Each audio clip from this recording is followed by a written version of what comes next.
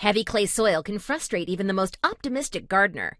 Let's look at how to transform that soil, waterlogged soil, into a rich, loamy clay that is just right for planting. 1. Contour the land. Add contours to your garden terrain by creating a gentle undulation of alternating high peaks and low valleys. As water undulates and slowly filters through high and low points on the land, it is oxygenated, which reduces waterlogging.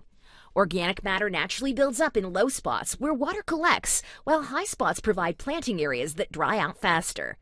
Gardens with heavy clay soil can become compacted very easily, so it's essential to think about contours, peaks and valleys, to combat gravity and drainage problems. 2. Aerate clay soil.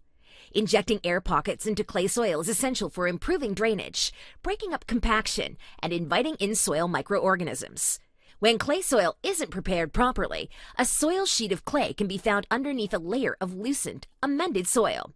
Use your tool of choice to aerate garden soil twice a year, in the fall as the season ends, and in the spring before planting. Fall aeration is especially important because it counters any acts of gravity, compaction, that occurred throughout the season. 3. Add soil amendments to clay soil. Add soil amendments immediately following aeration so that the rain can wash them into the holes and soften the clay. You'll need lots of organic matter at first to really change the structure of the soil.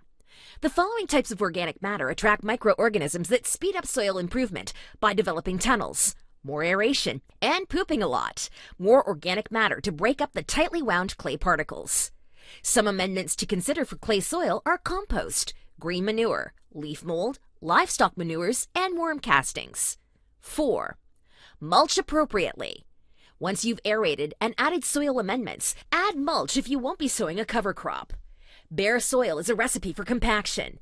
Shredded leaves are my favorite mulch. I get to recycle free matter that I find in my own yard. Leaves feed the soil quite well. Straw used to be a very appropriate and age-old mulch material. During rainy periods, mulch lightly so that the soil can breathe and won't become susceptible to fungal issues. Mulch heavily in dry and hot conditions to protect soil. 5. Avoid walking in the beds. After all the work you've done to improve your clay soil, the last thing you should do is walk in the garden bed and cause compaction all over again. Garden soil is very expensive when you think about all of the time you've taken to improve it. Purchase soil amendments and collect and disperse organic material.